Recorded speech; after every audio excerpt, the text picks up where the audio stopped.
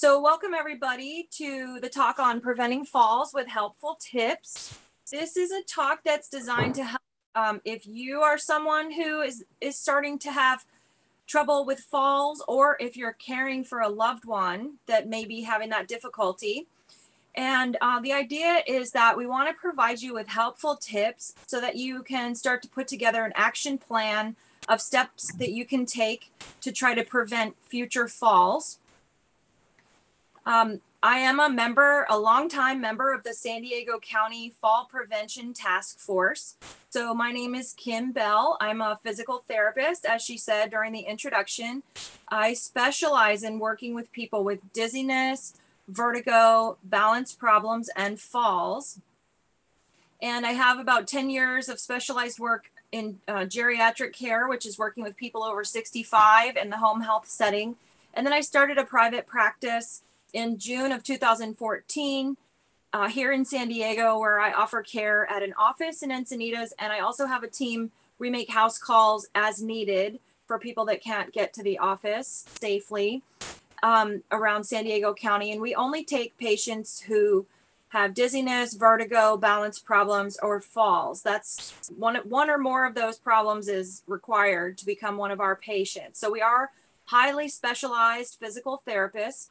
And what we're going to talk about today is tips for you and your loved ones to hopefully prevent future falls or reduce the risk of future falls. So in the past 16 years that I've been living in San Diego, I was the co-chair of the San Diego County Fall Prevention Task Force for a total of 8 years. Now I'm a dedicated member, but I'm no longer the co-chair. And our mission is to reduce falls and their devastating consequences for older adults in San Diego County. We do have a website.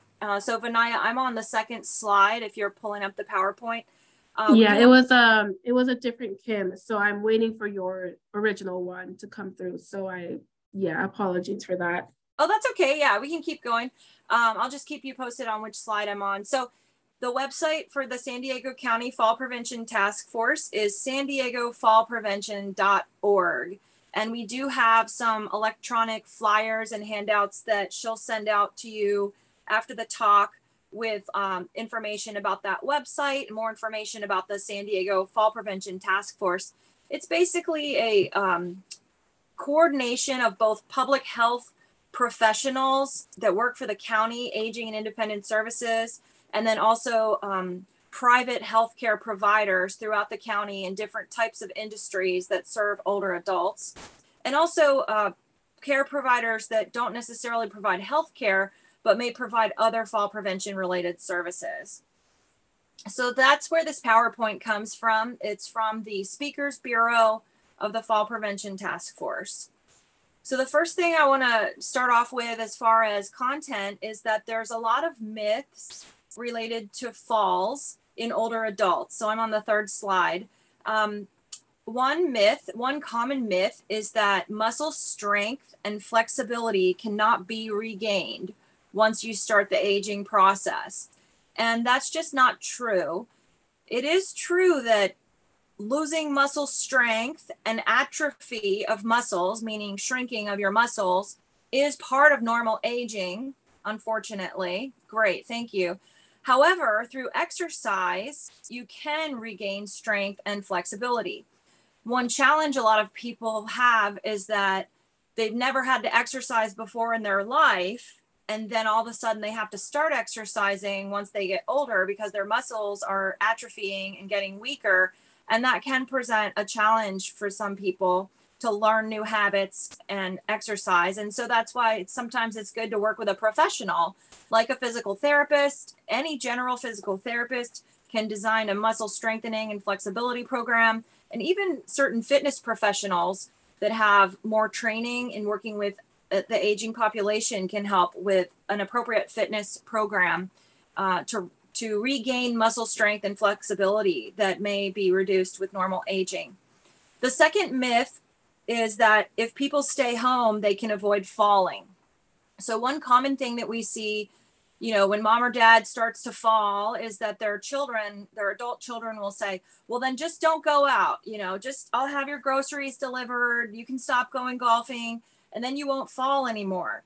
Well, the statistics from San Diego County trauma centers and actually across the board, different trauma centers show that most falls in older adults occur from slipping or tripping on a level surface inside their own home. So by far, most falls happen in the home, in your own home, on a level surface from slipping or tripping. And so it is a myth that if you choose to stay home, that in itself will prevent you from falling. So we don't want to necessarily just tell people to stop going out and stay home if they're starting to have problems with falls. We need to take some other actions that we're going to talk about with our helpful tips. The third myth about falls is that falling is a normal part of aging, and that's not necessarily true. Although falls do increase with age statistically, we certainly know of plenty of older people who have not fallen. And so it's not, although statistically falls are more likely to happen as you get older, it's not inevitable that everyone across the board is going to start falling just from normal aging. Okay, so we want to dispel that myth. And Vinaya, please to the next slide. Thank you. So statistically, about 1 in 4 older adults are reporting a fall once a year. Now, this statistic is from health information surveys. So this is like health researchers call a random sample of people over 65 and interview them on the phone about their health. And 1 out of 4 of those people in the health information survey reported that they had fallen within the last year. This does not necessarily mean that they all sought out healthcare. So not everybody that falls is going to end up presenting to a doctor for some kind of care. Of course, sometimes people need to go to the emergency room. Sometimes they need to call 911. Sometimes they go to urgent care if they have like a skin tear or a scrape or a bump or a bruise. Maybe they won't go to the hospital, but they'll go to urgent care. Sometimes people go to their regular doctor. And then a lot of times people just try to hide it. They don't tell anybody that they fell. They don't tell their family. They don't tell their doctors. They don't seek any medical care. But this survey attempts to capture all of those possible outcomes because it's not measured from a health facility. It's actually measured by calling older adults on the phone and interviewing them about their health for a survey. It's called a health information survey. And then one thing that's really important is that if an older adult has had a fall, then they are at a higher risk of falling again as compared to their peers who have not fallen. In fact, statistically, we know that about 50% of people who fall will fall again within 6 months. And that's why we want to take action to reduce the risk of falling in the future, if possible, with action steps. Next slide.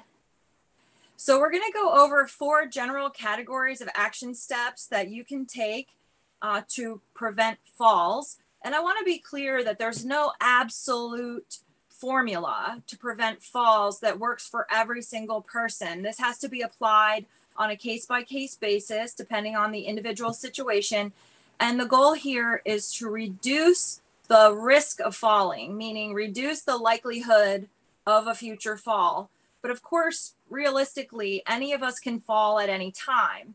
I mean, even if we're just walking outside, you know, we could trip on a curb or an uneven sidewalk or something like that. So, you know, anyone of any age can fall at any time.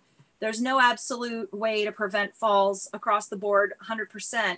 But what we want to look at is reducing the likelihood of falls or reducing the risk statistically. And what we know is the more action steps we take to try to prevent falls, the research has shown that it has an exponential impact on the statistical probability of a future fall, meaning it's not a one-to-one relationship between the number of steps we take to reduce the risk of falls and the likelihood that we'll fall. It's actually an exponential reduction in the likelihood that we'll fall, the more steps we take to prevent future falls. So I would encourage you, as you're listening, to consider these 4 areas of potential action and see if you can pick up on some helpful tips that might apply to your situation. The first thing is speaking up. The second thing is keep moving. The third area is get your eyes checked. And then the fourth area is make your home safer. So for the rest of the presentation, we're going to spend time going through each of these 4 action areas and offer helpful tips in each of these areas that may apply to your situation. So the first area regarding speaking up, this specifically has to do with working with your doctor or your other healthcare providers. We know that chronic health conditions and certain medications predispose people to falls. So I want you to just pause for a second and think about possible medication side effect that could cause someone to fall. So some of the things you might think of are muscle weakness. Some medications cause dizziness, blurry vision, drowsiness, muscle weakness, things like that. Those can all contribute to falls. And then chronic health conditions can contribute to falls. So again, we'll pause for a moment for you to think of a chronic health condition that might contribute to the risk of falling. Some examples are like arthritis. So if someone has a lot of pain in their knee or their hip and they're limping, that could contribute to a fall. Parkinson's, stroke, all neurological conditions can contribute to balance problems and falls. Of course, dizziness and vertigo. Even medical conditions like blood pressure that's too high or too low can cause dizziness and contribute to falls, especially if you get up quickly. Diabetes that's not well managed, for example, and someone that's having low blood sugar episodes could get lightheaded and fall. So regarding the reduction in fall risk related to chronic health conditions and medications, I have some suggested action steps on the next slide. You want to partner with your primary care physician, which we also call your GP, your general practitioner. Now, this could be a doctor, this could be a nurse practitioner, or this could be a physician's assistant. Any of those 3 types of providers might be your GP, your general practitioner, or your PCP, your primary care provider. Whoever that is, you want to make sure that you know what medical conditions you've been diagnosed with and how you're supposed to manage them. You also want to make sure that all the medications you're taking are the correct dosage. Sometimes if you've lost more than 10% of your body weight, your medication dosage may need to be changed for certain drugs. Sometimes those are based on body weight. So for example, if someone goes in the hospital, like a friend of mine just went in the hospital recently over a period of time and lost 30 pounds. Well, some of those medications that he is on may need to be changed because the body weight changed. So you want to stay on top of working with your primary care provider to make sure your medications are all necessary and they're all the correct dosage. And if you think you're having side effects, make sure you discuss that with the prescribing provider to reduce the risk of falling. You also want to make sure to get checked for drug interactions. And then certain medications, you cannot drink alcohol with them. And so you want to make sure to read the label or the printout of information that you get when you receive your medications from the pharmacy. Read any warnings or cautions that come with that. Some of them will say, don't take with alcohol. And that can help reduce your risk of falling. Okay, let's look at the next slide. So here's some additional questions to ask your primary care provider. Now, keep in mind when you go in for your visit, your doctor has a certain amount of time for you, and they have a list of questions they have to actually ask to you that are required by your insurance company, such as, Did you get a mammogram? Did you get a vaccine? Did you get your flu shot, right? So they have a list of questions that they have to ask you. So you need to be prepared when it's your turn to talk, that you have your questions ready to ask them.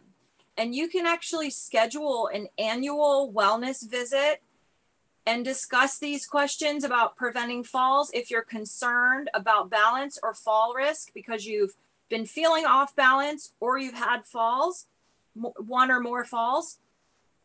And you can also just schedule an appointment outside of the cycle of your annual physical or annual wellness visit, just specifically to address your concerns about falls. And you would say, you know, I had a fall or I'm afraid of falling, and that's why I want to come in and talk to the doctor about this specific problem. So here are some suggested questions you can ask your primary care provider. Can any of my medications contribute to falling? You can also have them look over your supplements, because some over-the-counter supplements and over-the-counter medications, your doctor may not even realize you're taking. And some of them do have side effects that can contribute to falls. You can ask about your current health conditions if they want to refer you to, say, I'm on number 2 here on the slide, to get your neurological status evaluated, your cardiac status, your vision, your mental health. Even, it's interesting, even depression has been shown to increase the risk of falling. So sometimes mental health intervention, if someone is depressed, can reduce the risk of falling. And you can ask your doctor for appropriate referrals to specialists if you have an area of your health that needs more close assessment or management. You can ask, I'm on number 3 here on the slide, if you would benefit from receiving a referral to physical therapy, which helps with, you know, getting out of bed, getting up out of a chair, walking, climbing stairs, going up ramps, inclines, up and down ramps, inclines, and stairs, getting in and out of the car, things like that. Maybe you need a referral to occupational therapy, which are therapists that specialize in helping with showering, toileting, dressing, cooking, things, normal activities of daily living that might be presenting a challenge if you're off balance or afraid of falling. You can also ask your doctor if you should be taking any additional supplements. Like, for example, vegans tend to have low vitamin B12 and low iron because of their diet. And those two areas, if they're low, when you get your blood work done, that can cause dizziness and contribute to falls. So I'm on number 4 here. Sometimes based on your blood work, your labs, maybe your doctor will recommend for you to start taking some additional supplements that you're not taking. And then you also want to talk to your doctor about what type of exercise might be appropriate for you. We want to look at exercise that works on strength, flexibility, balance, and endurance for the best results to reduce falls. And if your doctor's not sure what exercise is good for you, they can refer you to physical therapy or to a fitness professional who can work with you on an exercise program. And will you please advance this slide, Benaya? Thank you. And during your annual wellness visit with your doctor, your insurance does require them to ask you a couple questions. This is through Medicare.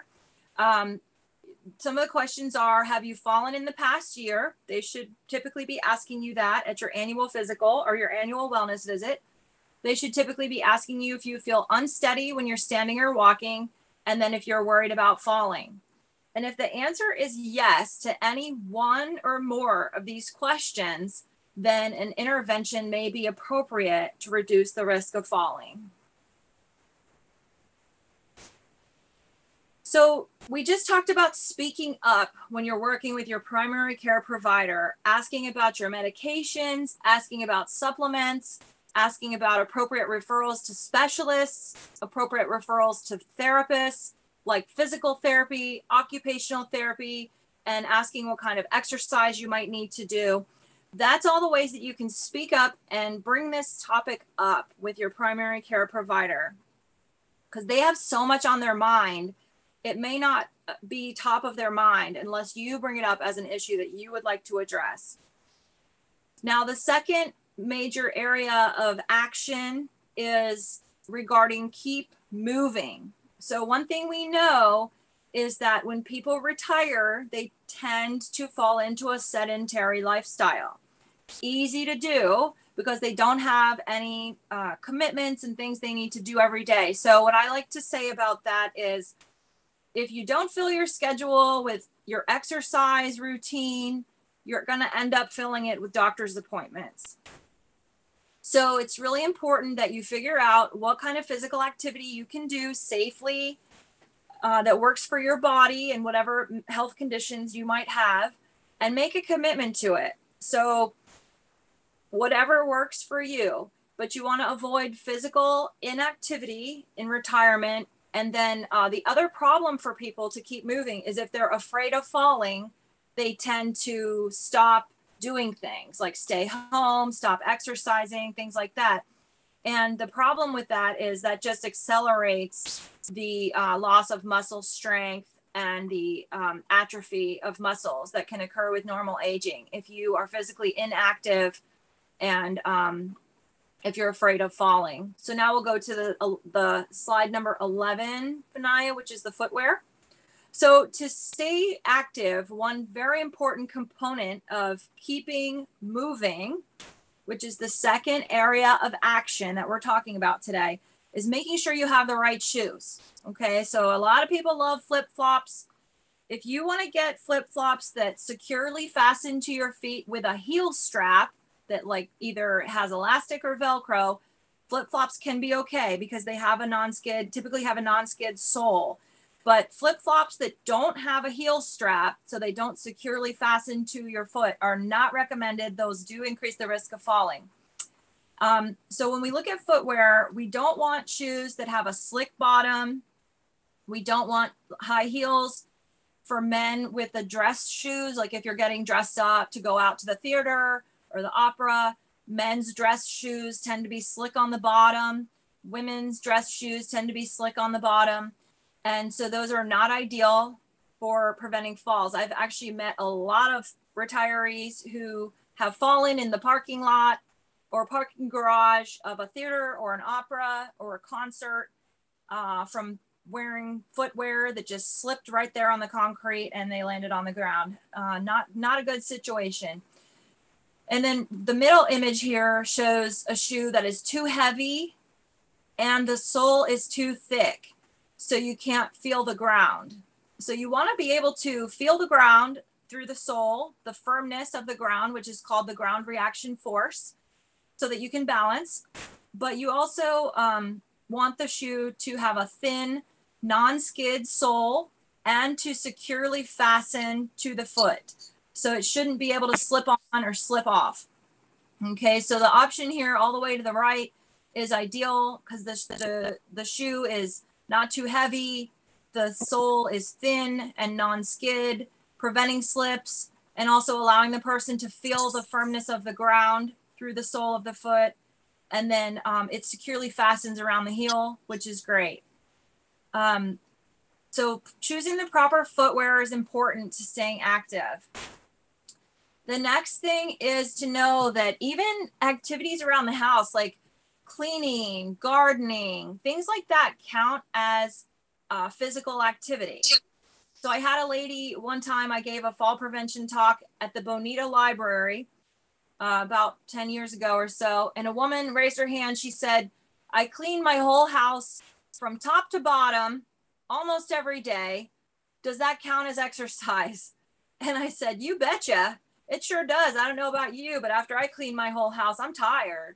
So absolutely, gardening, housekeeping, cooking, all these activities that anytime you're up off the couch and you're moving around, that counts as physical activity, which is great. And what you can do is pace yourself throughout the day so that you do something active, then you give yourself a rest break, however long it needs to be, of relaxing, sitting, maybe listening to music or watching a TV show, take a break to recover from the activity, and then do the next activity so that you're not overdoing it, but you're also not just sitting for hours and hours on end watching back-to-back shows and while your muscles are withering away and getting weaker. So certain people like to exercise in groups, like you see this group out here walking together. Sometimes people like to do group exercise. Some people like to do fitness classes. Some people like to work out with a personal trainer.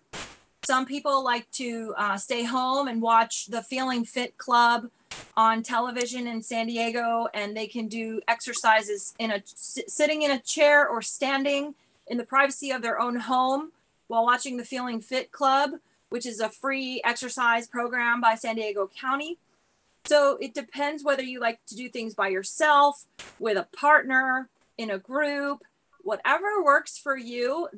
One of the most important things we've found about exercise is you have to enjoy it. Because if you don't enjoy it, eventually you're going to start skipping it. And that's when you start to kind of fall off the wagon of staying moving. So one thing we do find, especially in physical therapy, is the more active people are, typically the less pain that they have. So when people lose strength and they get out of shape, that's frequently when their pain actually gets worse because their muscles aren't as strong. So whatever you need to do to keep moving, I would encourage you to make sure you have the right footwear, plan your activities for the day to pace out physical activity with rest breaks, and then find some type of exercise that you enjoy that you can make a commitment to doing.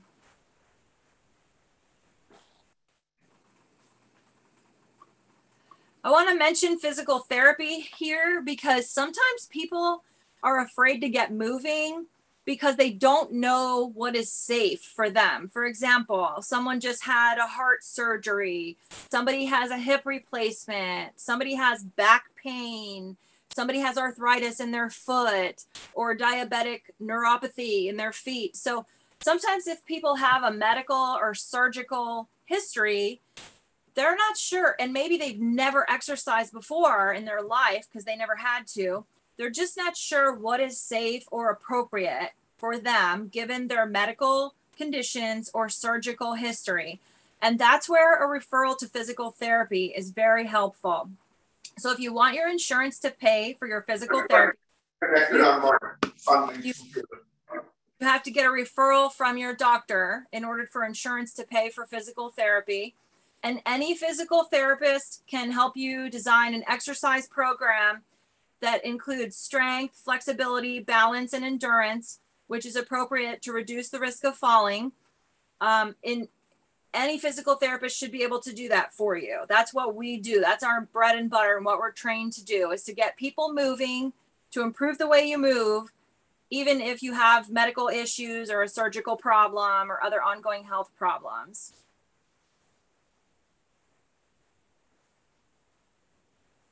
So you can receive physical therapy at a clinic. You can go to a hospital or a health center where they have physical therapy there. You can go to a freestanding building that's like called a private practice where you can receive outpatient physical therapy at any of those type of locations.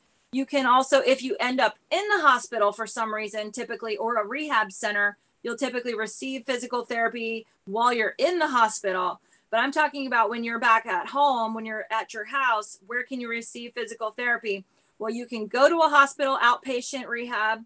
You can go to a freestanding building that's not part of a hospital called a private practice. You can also receive physical therapy in your home, which is what this picture is. And that can be done under Medicare Part A. If you're homebound and you can't get out to do physical therapy, it has to be referred by your doctor to do that. And you can also do physical therapy in your home through Medicare Part B, which is the outpatient benefit. There are a lot of companies popping up. A lot of my friends are starting these kind of companies where they're providing outpatient physical therapy through Medicare Part B, but for your convenience, they're providing it in your home. So you don't have to leave the house, even if you're capable of leaving the house, to receive outpatient physical therapy. There's a lot of people doing this now in the home. And then you can also pay out of pocket for physical therapy if you would like to do that. California has direct access laws, which allow you to go directly to a physical therapist and receive up to 12 visits without a doctor's referral if you want to skip the whole referral process and just go straight to pay for your services without a referral. I want to mention in this section about vestibular physical therapy. Vestibular physical therapy is what I do and my team offers, and this is specialized physical therapy for people with dizziness, vertigo, balance problems, and falls. So if you have already gone to physical therapy and you've received general physical therapy, you know, exercises for strengthening your muscles, stretching, balance training, walking training, things like that, if you're still having a balance problem and you're getting discouraged, I want to encourage you here that potentially what you need is a vestibular physical therapist, because we are more specialized in training for balance problems and preventing falls. And we look at the neurological component of these things, including what might be causing dizziness from the brain or the inner ear or the neck, things like that. So we're looking a little deeper at the root cause of balance problems than general physical therapists are trained to do. So these are specialists within the field of physical therapy. You could either go to them first if you know you have dizziness or vertigo or balance problems, or you could go to them as plan B after you've already done general physical therapy if that did not resolve your balance problem or your falling problem. So how can you find, or Vinay, will you go to the next slide, please? I want to encourage you that the reason vestibular physical therapy is helpful is because we look at that root cause of symptoms. So we're looking at, is this balance problem related to one of your medications? Is this balance problem related to your inner ear problem that maybe has been overlooked by other people? Is this balance problem related to your vision, related to your brain, related to your neck? There's all different things that vestibular physical therapists are going to consider because they have more training than general physical therapists. And they're going to actually, we go to the next slide, please. They're actually going to put their hands on you and do an exam.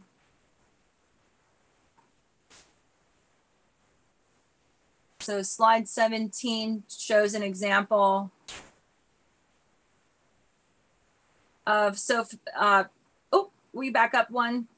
We skipped one, thanks. So right here is an example of a type of a test that a vestibular physical therapist might do on you, where they actually put their hands on you and check the functioning of your eye reflexes related to balance, called your vestibulo-ocular reflex. This is just one example of the type of physical testing a vestibular physical therapist might do on you. And it's unique in healthcare because they don't rely on only, you know, MRIs and x-rays and blood work, which, trust me, MRIs are great, x-rays are great, blood work is great. But for a lot of people, nothing shows up on those tests, and then no one knows what to tell you as far as why you're off balance. So sometimes a hands-on physical exam, like what a vestibular physical therapist can do for you, is what is needed, especially if no one can figure out why you're falling or why you're off balance. So the question is, how do you find this type of specialized vestibular physical therapist? And the next slide will help us with that. So you can look online to find a vestibular healthcare provider on a website called vestibular.org. And this is a nonprofit association that advocates for patients with dizziness, vertigo, balance problems, and falls. They keep a healthcare provider directory on their website, which you can find if you go there, vestibular.org. Scroll down to the section that says find a clinician or find a provider or healthcare provider directory. Look for something like that, and then type in your zip code and how far you're willing to travel, you know, up to 20 miles, up to 50 miles, and it'll pop up for you. Anyone in that geography who has registered on this website as a provider. Now, I will tell you that not everybody that does vestibular care is listed on there because you have to pay annual dues to be part of this organization, but it's a good starting point. Your doctor could also recommend a vestibular physical therapist if they know about this type of option for care. So there are people who do this type of care that are not on this directory. but this is a good starting point. And then also, they don't have any checks or balances to assess the skill level of people who sign up to be part of this directory. And so I would encourage you, if you do find someone on an online directory like this, definitely do your homework and research their online reviews from other patients, because it doesn't mean they're good just because they're listed on here. You should still do your homework and research them before you decide to see them. Okay, so now we're going to move on from the keep moving section to the get your eyes checked section. So one problem, there's really three things that happen with the vision. We have normal aging of the eyes. We have pathology of the eyes. So we're talking about glaucoma, diabetic retinopathy, macular degeneration, cataracts, things like that. So we have actual pathology of the eyes, or like eye disease, that needs to be treated by a doctor. We have normal aging of the eyes, which affects everybody across the board, such as reduced depth perception with normal aging. Everybody with normal aging is going to need more light to see what they used to see with less light. And then we also have medication side effects that affect the vision. So the key thing here is to get your eyes checked once a year. Typically, we'll go to the next slide there, Vinaya. You want to get your eyes checked once a year. Typically, that's going to be with an optometrist, and they're going to make sure that you have the most up-to-date glasses for yourself. You also want to be aware and be cautious with progressive lenses, bifocals, and trifocals, because they do contribute to falls when people are stepping up curbs, steps, or inclines, because they might look down through the reading portion of the lens. So if you have a split screen lens, like a bifocal, a trifocal, or a progressive, you want to make sure to tilt your head down to look through the upper part of the lens to navigate curbs, stairs, and inclines. Otherwise, you could catch your foot, because if you're looking down through the reading lens, this happened to my grandma, and she fell on the curb outside of CVS because she was wearing her progressives, and she just looked down through the reading portion of the lens. That plus the normal change with aging of having a reduced depth perception, and she just totally misstepped on the curb and landed and scraped her knees. So you want to be careful with those split screen glasses. Sometimes it's better to have a separate set of reading glasses that you just kind of hang around your neck if you can't safely navigate out in the community with the bifocals, trifocals, or progressive lenses. But some people have no problem with that. And then if you have an eye disease, like the ones I listed, a pathology, you want to make sure you're keeping up with your ophthalmologist and doing whatever they recommend to manage those eye diseases, whether that's medication, eye drops, surgery, whatever they suggest. You want to just maximize your vision, because we want to make sure that you're reducing your risk of falling by staying on top of the vision changes that can occur with eye diseases and with normal aging.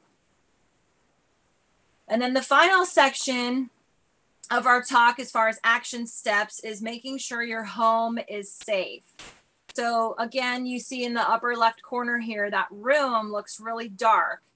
And what I just mentioned is how older people need more light to see things the same way they used to see fine in the darker and dimmer lighting. So typically people have to add more wattage to their light bulbs, or they have to open more windows. But then the normal aging of the eye can also be more sensitive to glare.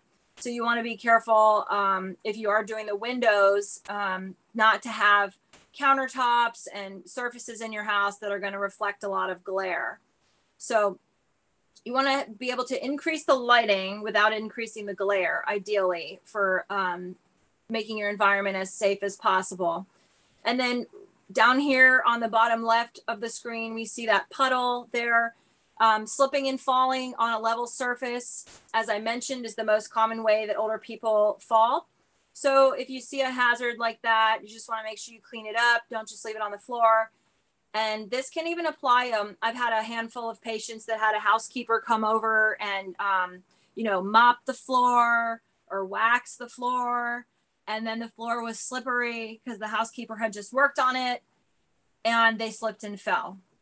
So I just want to be careful about water, wax, mopping, spills, things like that could increase the risk of falling. And then in the middle here, where we see all this clutter, one thing that's really common, especially as people downsize from their family home into a condo or an apartment or a senior living community or a smaller house, is they tend to want to keep all their stuff. So a lot of times the walkways will get really cluttered. So it is important to, put in organizational systems like shelving, things like that, to organize stuff when you downsize into a smaller living setup. And then also you may have to get rid of some of your furniture, unfortunately. I know it's hard to part with everything, but you don't want your walkways to be cluttered, and you don't want to have to turn sideways to shimmy through the rooms. So you want to be able to walk through the rooms in your place where you live facing forward at a normal pace without having to turn sideways and scoot between clutter. So that's really important to make sure the walkways are clear.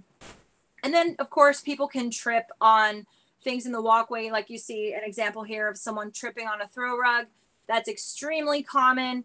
I had a patient the other day who said she tripped on the electrical cord when her housekeeper was there vacuuming the house. She didn't even realize the electrical cord was across the room, and she just walked right across and she tripped right on the cord and fell. So, even temporary obstacles, like when someone's in your home doing work, beware, things could be in the walkway. With regards to throw rugs, that's a big cause of falls. So we want to look at either getting rid of the rug if it's not necessary, or getting a rug with a non-skid bottom so it doesn't slip around. You can also tape it down with double-sided tape, or you can put like a non-skid piece of material under the rug to prevent it from sliding around. So those are just some options. You want to be aware of electrical cords and dog toys, things like that in the walkway that can cause people to trip. And on the next slide, you'll see, and advance it one more time, please, so the checklist pops up. There we go. So you see here the home safety checklist. I actually sent an electronic version of this to UCSD. So they'll send this out to you as a follow-up to this talk. This is from the Fall Prevention Task Force, and it's a home safety checklist that kind of goes room by room, listing things you can do to reduce the risk of falling by making your environment more safe. On the next slide, it shows us some examples of inexpensive equipment you might choose to purchase to make your home more safe.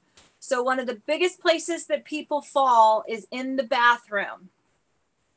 And of course that makes sense because they're slippery, it's wet, they might have bare feet, they might have shampoo that got on the floor or on the bottom of the shower, making things more slick. So making changes to the environment in the bathroom is very common. Some inexpensive changes are installing grab bars. They even have grab bars now that are called decorative grab bars that actually look like towel racks or look like toilet paper holders. And no one would even know that it's actually a grab bar that can hold your body weight, except for you, because it looks decorative and it's very incognito. But the difference is these are bolted into the studs with long screws, as opposed to a traditional towel rack, which is just nailed into the wall with like a 1-inch screw. And if you pull on a regular towel rack, it's going to fall right out of the wall and you're going to fall down. But these decorative grab bars, or grab bars that look like towel racks or toilet paper holders, are bolted in with usually 6-inch screws into the studs. So they can actually weight bear, and you can hold on to them while you're getting on and off the toilet or stepping in and out of the shower or the tub, and they're safe for weight bearing. So there's a lot of options now with grab bars. And these actually are considered in a lot of homes to be an upgrade. So you don't have to worry about reducing the value of your home by making it appropriate for normal aging. A lot of people are looking for that now because they want to age in place and they want things to be in place as they get older. And then if you sit down in the shower, which is what the bottom left corner shows you an example of a tub bench. There's also shower chairs that are smaller than this. If you sit down in the shower on something like this, then you need to get a handheld shower hose, which is shown in the upper right corner, so that you can control the flow of water on yourself while you're sitting. Some people will need to get things like this reacher that's shown in the upper left. Some people use an assistive device for walking, like a cane or a walker. If you feel like you need some kind of a device to walk, like a cane or a walker, because you've been reaching out, kind of grabbing onto people or grabbing onto furniture, or you're terrified to walk across an empty parking lot with nothing to hold on to, then you might need a cane or a walker. And you can work with any general physical therapist should be able to recommend the correct appropriate device for you, help you get it, fit it to your height, and teach you how to use it. And then a lot of people are getting these buttons in place, the kind of I've fallen and I can't get up button, which you see here in the bottom right corner. There's a lot of different companies that offer this type of service. Typically, last I checked, the cost is somewhere like around $50 a month for subscribing to this, where you press the button and they have a live response that can activate 911 for you if you can't get up and you've had a fall. It is important to figure out, if you fall, worst case scenario, how will you call for help? And so this is one option of how you can call for help to get one of these buttons in place. You do need to find out if they work out in the community. Some of them work with satellite GPS, and some of them are only working with a radio receiver in the home. So you need to find out what the total area that these emergency response buttons cover, and then the price, and then who they'll call or what they'll do if you set this up. In addition to these type of emergency response services, it's also good to have a lockbox. You can buy a lockbox at like Lowe's or Home Depot, and you want to put a key to your door in the lockbox, and you can give that code to the fire chief in your local area, or you can give that lockbox code to your emergency response company, because if the 911 is activated and the fire department and police show up at your house to get you because you fell, you don't want them to have to break your door down or break in through a back window, of course, because that's going to be expensive to fix. So you want to have a lockbox somewhere on your property that you can let them know about, and you can give them the code, and then they can open the lockbox, and then they can get into your house without breaking down the door or breaking a window. Okay, next slide. I want to make sure you know about some community programs that we have here in San Diego that are free related to fall prevention. So this is on slide 24. There we go. So we have, if you go to this website, healthierlivingsd.org, we have a list of the free evidence-based community programs that are available to help you reduce the risk of falling. For example, we have Healthier Living with Chronic Pain. We have Healthier Living with Diabetes, and we have Healthier Living with Chronic Health Conditions. So these are 3 different evidence-based programs where you work with a health coach to learn how to take better care of yourself so that you can reduce your risk of falling. Because a lot of doctors don't have time to go over with you all the details of how to manage all your health conditions. So these are classes where you can learn how to manage your health better. We also have free exercise classes around San Diego. This is a picture on the right here of the Feeling Fit Club, which I mentioned to you. It does air on local access cable around San Diego, I think 2 or 3 times a day, Monday through Friday. And then if you call the county, you can get them to mail you some DVDs and an exercise band so you can do the Feeling Fit Club at home. We do also have some sites around the county where we have group classes for Feeling Fit Club at some senior centers and other community centers. And then we do have some Tai Chi, free Tai Chi classes around the county as well. So We have exercise programs, and we have health and wellness coaching programs available to help you with taking care of yourself. And those are free. And I did send flyers for those programs to UCSD, so they'll be sending those out to you after the talk. Just to review on the next slide here, it shows us again those 4 action areas that we talked about to reduce the risk of falling. The first one is to speak up when you're talking to your doctor about your chronic health conditions and your medications, to keep moving, picking the right footwear, choosing an active lifestyle, having an exercise program that works for you. If you can't do that on your own, seeking physical therapy, either general physical therapy, or if you're dizzy or have vertigo or have not improved with general physical therapy, you can go to a vestibular physical therapist. Getting your eyes checked, typically that's by the optometrist. And if you have an eye disease, maybe also the ophthalmologist. And then making your home safer by checking the rooms in your house for fall hazards and potentially layering in some new equipment that you might need to make your home safer. So those are the areas of action that we talked about today, and I offered helpful tips in each area.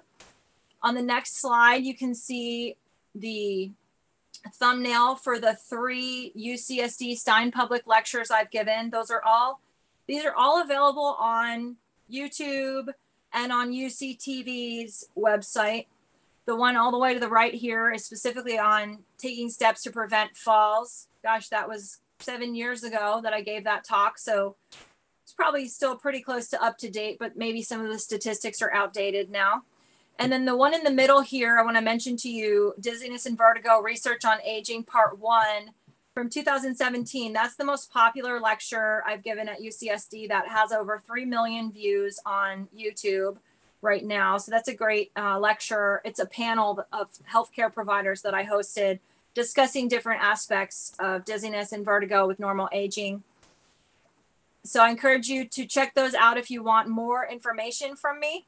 And then on the next slide, I have my website here, which is betterbalanceinlife.com. So there we go. So betterbalanceinlife.com, you can go on there. You can read, I have over 100 blog articles on there on different aspects of dizziness, vertigo, balance problems, and falls. And so you can check that out for more information. I have a press page on there where I have a lot of webinars that I've given just like this for other organizations and videos, all kinds of resources on my website for more learning.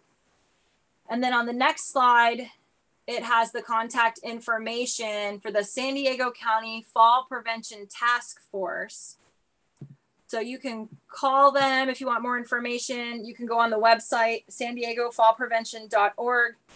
And then if you want to find out more about the healthier living programs like Tai Chi, Feeling Fit, the healthier living with these chronic health conditions I mentioned, pain, diabetes, and any other chronic health condition. If you want to learn more about that or get some free resources from the county related to fall prevention, you can contact them with this information. So now I know we started a few minutes late and now we're ending at 1:03. I'm available to stay on to answer any questions for a few more minutes if anyone has any questions for me. Thank you all for your attention.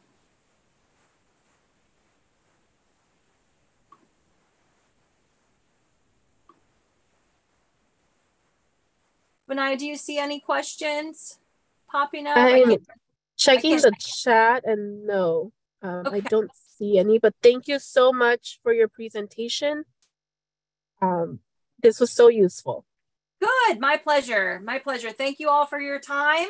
And I hope you stay dry out there with this weather. Have a wonderful afternoon.